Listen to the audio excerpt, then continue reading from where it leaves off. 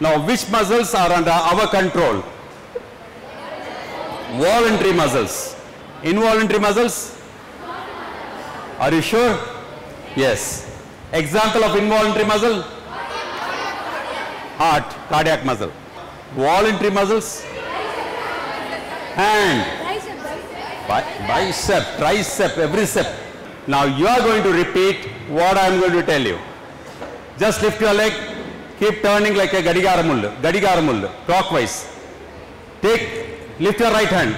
Repeatedly put number 6. Which side is your leg turning now? You said your leg is under your control. Is it under your control? We don't require a big equipment to understand these muscles. We have a central nervous system. You all know that? The brain and the spinal cord.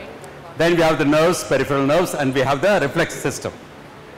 When I told you, keep turning your leg. So when I told you to keep turning your leg, this becomes gradually a reflex action. Initially when I told, your brain took it.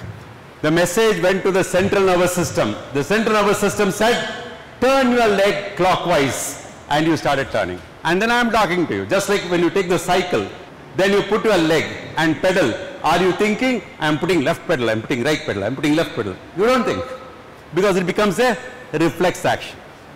Now when the reflex action is going on, I am giving you a fresh command, and that command is taken by the central nervous system.